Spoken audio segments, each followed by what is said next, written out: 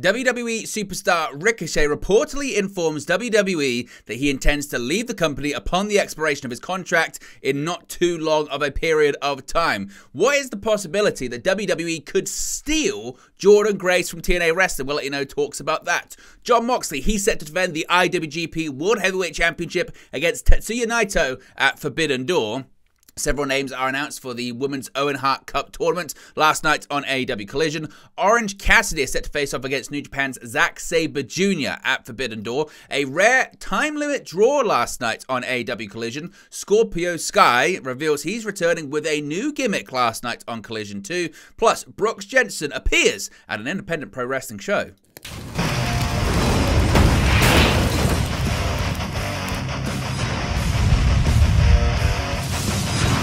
Hey guys, welcome back to Wrestling News 365. Hope everyone is doing very well. As always, there are plenty of news stories to get into in the world of professional wrestling. Let's start off talking about Ricochet, some big developing news when it comes to the WWE superstar who is set reportedly to leave the company. Now, WWE may still run the wrestling world, but soon they will no longer be able to say they own the one and only. According to a report Saturday evening from PW Insider, former Intercontinental and United States champion Ricochet has informed WWE he intends to leave the company upon the expiration of his 5-year contract that he signed back in 2019.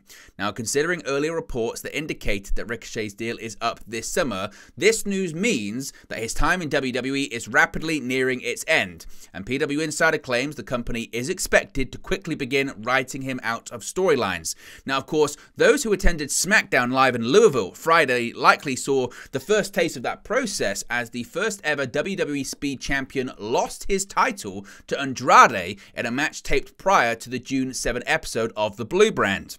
Ricochet has also been a part of a recent angle with Ilya Dragunov and Bron Breakker. He lost to Breakker on this past week's episode of Monday Night Raw and lost to Dragunov in the first round of the 2024 King of the Ring tournament last month.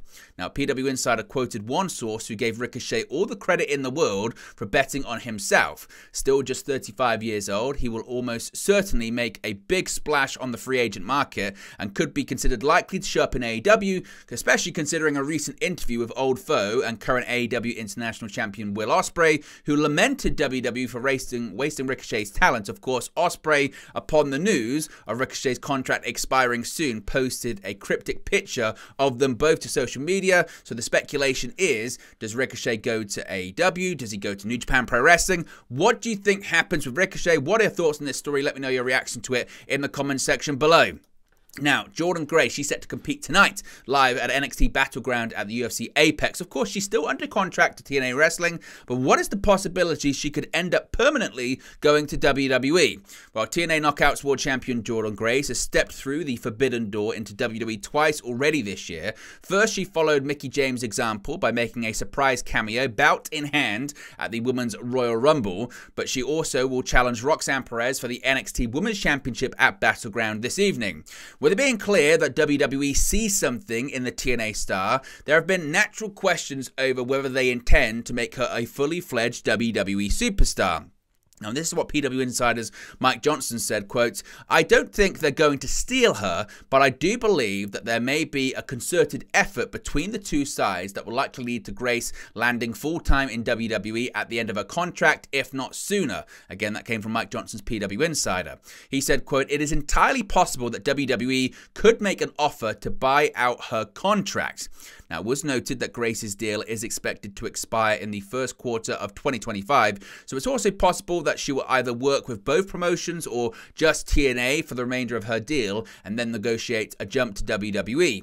Grace's working relationship with WWE is unique in that the promotion rarely brings talent outside for individual appearances, much less a cameo and extended television run. In fact, brands aside, Grace's path in WWE this year has mirrored the way AJ Styles was introduced in 2016 after exclusively signing. She will look to make history and become the first TNA WWE double champion champion this weekend after winning her singles debut over Stevie Turner on the June 4 episode of NXT. Now, we've got a load more details on the working relationship between WWE and TNA, and other times reportedly that WWE actually reached out to TNA Wrestling. So, of course, Jordynne Grace, this comes from Sean Ross Sapp of Fightful Select, made a surprise appearance at the Royal Rumble, helping to establish this working relationship with WWE and TNA Wrestling. That continued in May and June when she returned to the NXT brand.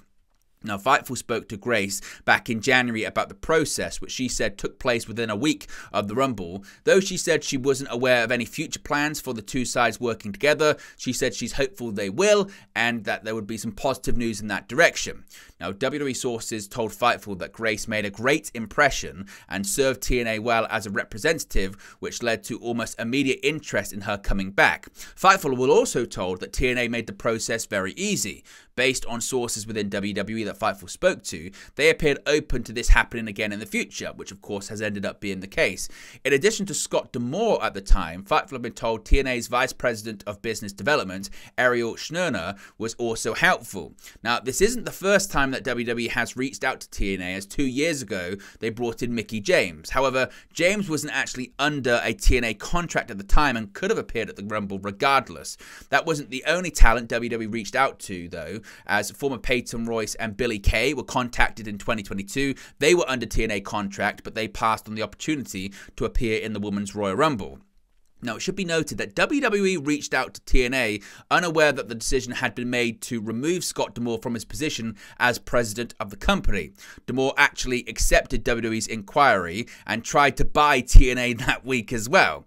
Those that Fightful spoke to in NXT and WWE said their move away from D'Amore had no bearing on continuing the relationship with TNA Wrestling.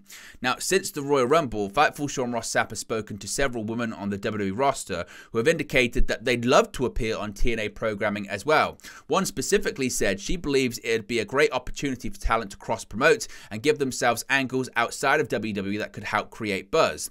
Now, Natalya outright mentioned Jordynne Grace to Fightful on camera, someone she'd like to work with. One NXT higher-up mentioned Steve Macklin as an actual crossover fit, noting there are a few people in the wrestling industry, more familiar with NXT and the Performance Center process than Macklin himself.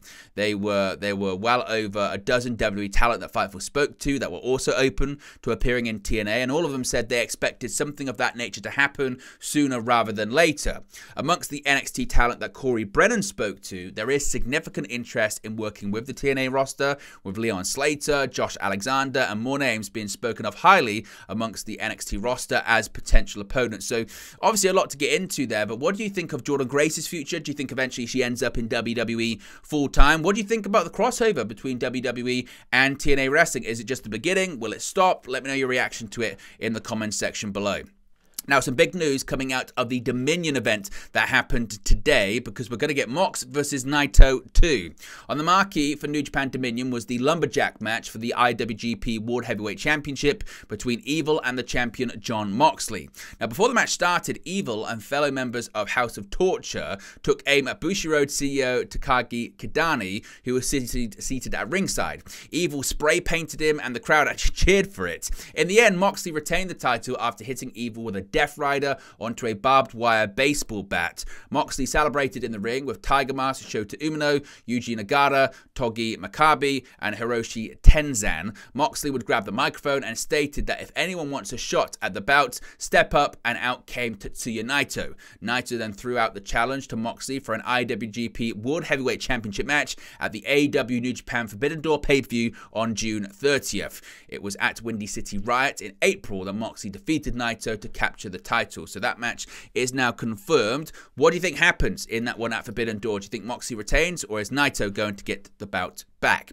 Now, the Owen Hart Foundation tournament, the women's side of things, we've got a much clearer picture on what that looks like last night after AEW Collision. On the AEW Double or Nothing kickoff show, Tony Khan and Martha Hart announced the return of the Owen Hart Cup tournament, with the winners of the men's and women's tournaments receiving world title shots at All In at Wembley Stadium later this summer. Until Saturday night, none of the female competitors had yet been announced, but that changed in a big way on AEW Collision.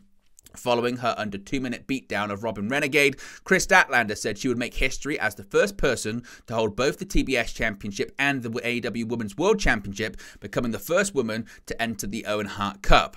Later in the broadcast, Lexi Nair interviewed former TBS champion Willow Nightingale, who won the 2023 Women's Owen Hart Cup. Nightingale said it was only right that she entered this year's tournament and told Statlander she hoped to see her there. Statlander turned, of course, on Nightingale and ended their friendship at Double or Nothing. Later in the show, Women's World Champion Timeless Toni Storm defeated Lady Frost and called Mariah May over to the apron. Storm told her protege that she'd never had anyone look out for her when she was coming up in wrestling, so Storm would look out for May. Storm then demanded that May be entered into the tournament and promised to be with her every step of the way. Now, while no start date for the tournament has been announced, the finals will take place on July 10. That episode of AEW Dynamite will take place in Owen Hart's hometown of Calgary, Alberta, Canada, at the Calgary Stampede. Now, Orange Cassidy, his opponent for Forbidden Door, has seemingly been revealed. AEW and New Japan and CMLL Forbidden Door officially has its 5th match and a first non-title contest. In a video package on Saturday's AEW Collision, New Japan star Zack Sabre Jr. laid out the challenge for AEW's Orange Cassidy, demanding that Cassidy meet him in the ring on June 30. AEW fans, rejoice you are listening to the dulcet tones of Zack Sabre Jr., said Sabre Jr. in the video package. We are fast approaching that magical time of the bloody year, the naughty door, and it would not be complete without the greatest technical wrestler in the world, Zack Sabre Jr., and this year I'm returning for some unfinished business. Freshly squeezed orange bollocks. If you've got the juicy bits, you'll get your ass to New York June 30, Forbidden Door. I'll see you there, darling. Sabre Jr.'s mention of unfinished business refers to last year's Forbidden Door, where Sabre Jr., along with Daniel Garcia and Katsuyori Shibata, failed to capture the AEW International Championship from Cassidy in a 4-way match. Sabre Jr. wasn't pinned or made to submit during the match, making a return engagement a logical choice. Later in the broadcast, Cassidy, who's already having to deal with the dissolution of best friends, having been turned on by Trent Beretta and Kris Statlander, seemed mostly just to be annoyed that Sabre Jr. was adding to his woes, but the match was made official before the show went off the air. Now, this will be the first one-on-one match between the two men, both of whom have appeared on every Forbidden Door card so far. In addition to last year's International Championship match, Sabre Jr. and Cassidy both lost high-profile Forbidden Door matches in 2022. Sabre Jr. to the debuting Claudio Castagnoli, who filled in for an injured Bryan Danielson, and Cassidy to then New Japan star Will Ospreay, who ironically now holds the International Championship. So let me know your thoughts about that match being made official for the show too. Now, a rare time limit draw last night on AEW Collision in a tag team contest. Now, the opening tag team match on last night's Collision, live from the Council Bluffs, ended in a rare time limit draw. Kicking off Collision, the Blackpool Combat Club team of Claudio Castagnoli and Wheeler Yuta took on FTR's Dax Harwood and Cash Wheeler. The match ended with a submission hold from Castagnoli in place, but Cash Wheeler not submitting, meaning as the bell rang, there was some confusion. AEW Collision ring announcer Bobby Cruz then noted that the 20-minute time limit draw had been reached and the match was ruled as that, a draw. With Dax Howard obtaining a mic to encourage 5 more minutes, which the fans and BCC were very much in favour of, instead the excitement was interrupted by the arrival of Brandon Cutler. Appearing as a proxy for the Young Bucks, he stated that there would be no additional time granted and ended up taking a swing in the middle of the ring from Claudio for his troubles, as well as a shatter machine from FTR. Castagnoli would get on the mic and tell FTR that any time they wanted to fight again, the BCC would be happy to oblige. So a rare time limit draw last night on Dynamite. Now, Scorpio Sky, he's set to return with a brand new gimmick seemingly to AEW television. Since recently returning to AEW television in the form of vignettes, Scorpio Sky hasn't wrestled yet, but he has been re-establishing his character. In last night's intriguing segment, Scorpio Sky spoke with new intensity as he sought to connect with the AEW fan base since his return. He said, quote, "I've been listening and I hear you. There's a gap in this company. You feel it. One by one, all of your heroes have fallen. Who else have you got? They say an open hand is not as strong as a closed fist. Now it's time for us to come together, and standing on the backs of those fallen heroes, we can reach the stars. I will be your hero. I will be your voice. And eventually, I will be your champion because I'm here for you." So Scorpio Sky, of course, he hasn't wrestled in AEW since September, with appearances in Ring of Honor in October before being sidelined due to another injury. The former TNT champion did reunite on screen with former Men of the Year tag team partner Ethan Page in Ring of Honor in early 2024. Of course, Page has since left AEW and Ring of Honor, signing with WWE, set to make his NXT in-ring debut tonight against Trick Williams for the NXT Championship. And finally, speaking of NXT, there's been this storyline recently about Brooks Jensen, and it's continued over into an independent pro wrestling show.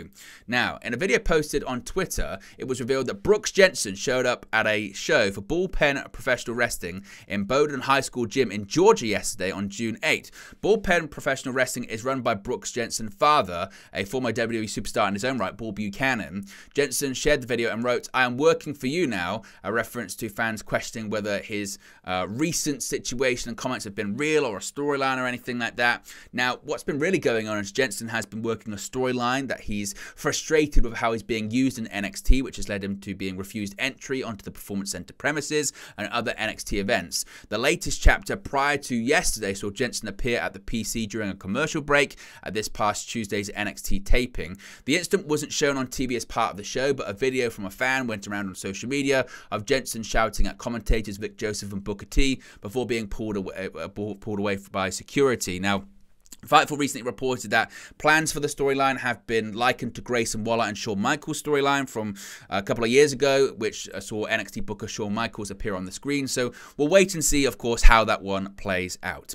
But there you go, guys. That's the latest pro wrestling news for you. Be sure to smash a like on the like button. Be sure to subscribe, bottom right-hand corner. As always, let me know your thoughts in the comment section below, and I'll speak to you again very, very soon.